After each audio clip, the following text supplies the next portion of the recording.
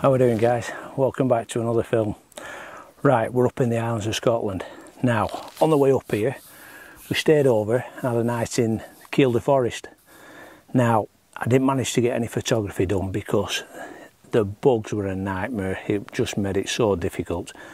So, I had a bit of a mooch around. There were tons of fungi about. So, it, kind of got me thinking. I knew where we were heading for. And I know there's a lot of birch around here, so birch kind of goes hand in hand with Fly Agaric. Now look at the size of this thing. It must be 10 inch across. Obviously past its best, this one. But what we're going to do, we're going to have a bit of a mooch around.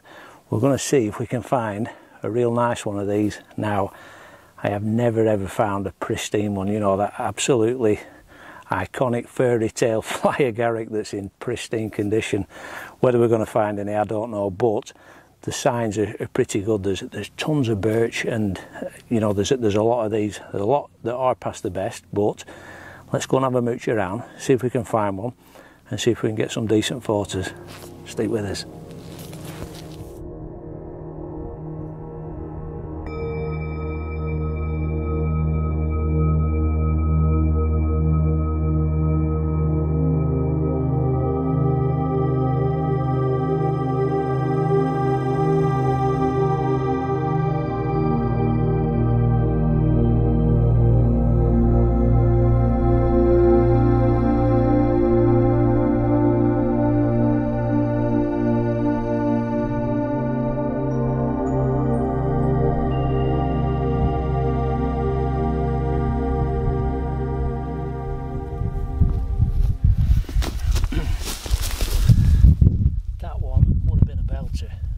But the top's missing, so keep on looking.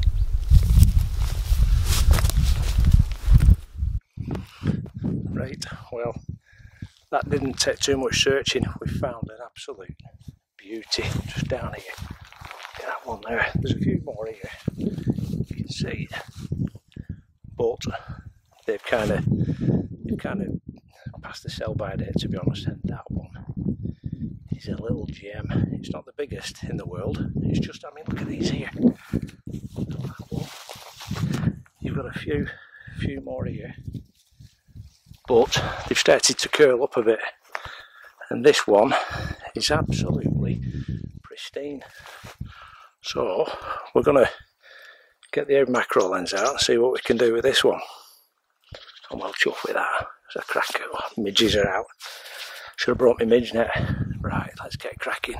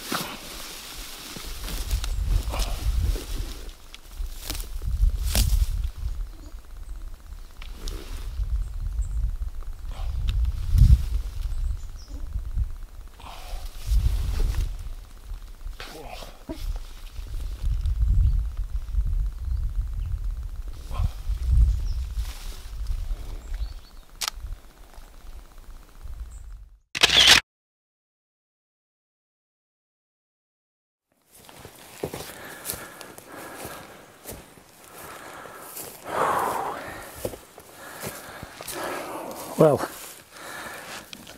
there are fungi everywhere. Look at these little bracket fungus on here. Beautiful. Light's a bit harsh on these, but I found loads of Fly Agaric. I found an absolute beauty before, and try as I might to photograph it, the midges, they were going mental. They were absolutely eating me alive. So I got a few shots. I'll put them on now. And I think they were all right, but I couldn't film me taking the pictures of it, if you know what I mean, because it was a bit of a comedy.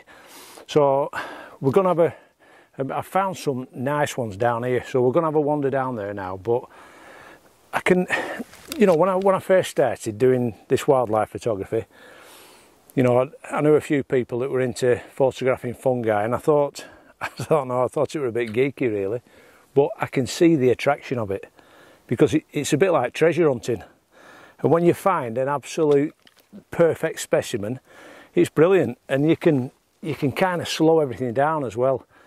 You know, it's not frenetic, but with, you know, when you're shooting animals and birds, it's dynamic, and you know, you're kind of on the hoof, if you will. You know, situations are changing, but with this game you can just slow everything down.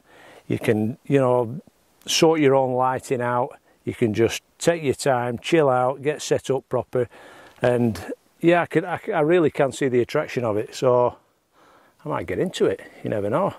But yeah, we'll go down here. Hopefully there'll be a bit of a breeze down by the lake, and it'll see these pesky midges off. So come on, let's go and have a wander down there.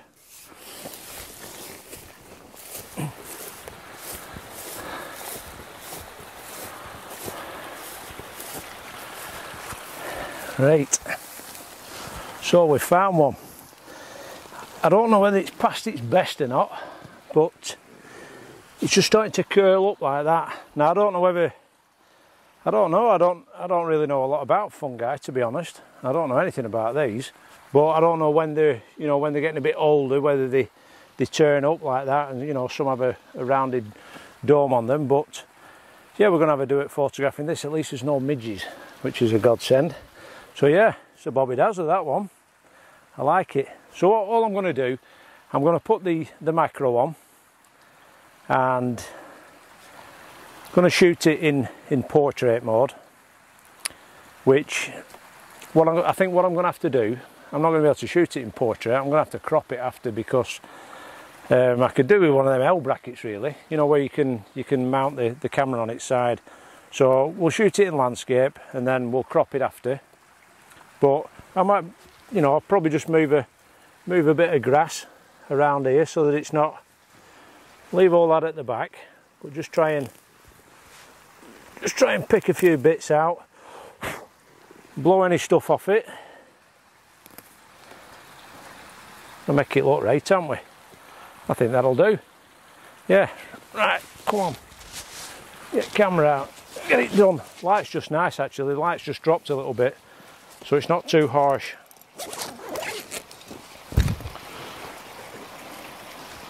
So we've got the Takina. I've not really used this much since I got it, to be honest. I haven't done a lot of macro photography, so I'll see what it can do.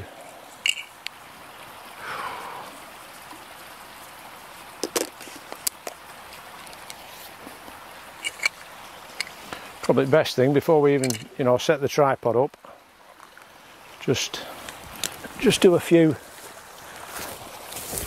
testers, and then you can kind of, bloody flies, they're on me already.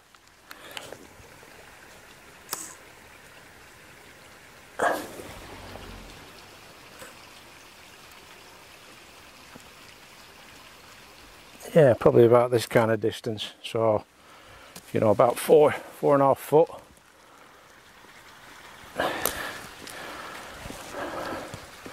I mean, to be honest, the light's alright, so I think what I'll do, I'll probably just take a few handheld for now. Alter that. Got a decent depth of field on it. So we'll go F16. Yeah, we're going to have to tripod it because it's only giving us 1/10 of a second, that, which is no good.